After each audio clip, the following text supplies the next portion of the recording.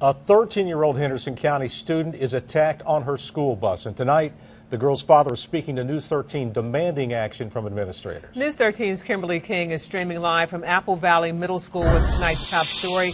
Kim, you have photos that show problems on one particular ride. That's right, Darcel. The girl's father says overcrowding on the school bus is the reason why the bus driver was not able to get to his daughter in time. But administrators here say that's not necessarily the case. I watched while my child got beat on, and nobody was able to do anything. Father Brian Lane is fed up.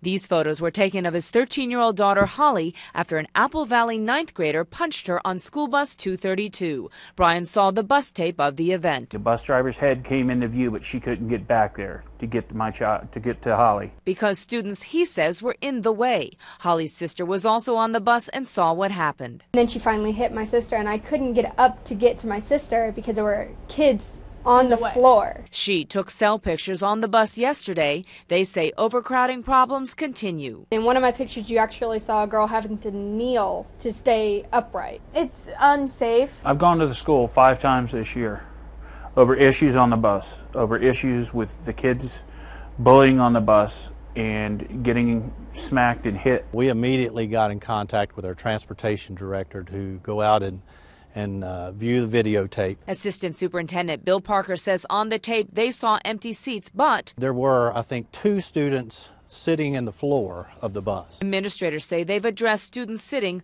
but these pictures clearly show safety concerns continue. Administrators say bus 232's capacity is 57 students when both middle schoolers and high schoolers are riding the bus. It is close to capacity on a regular basis. If I knew my child was riding on the floor of the bus, I'd be incensed. Administrators are considering splitting the route, but weeks have gone by. By coming forward now and showing photos, Brian is certain we'll see some action now.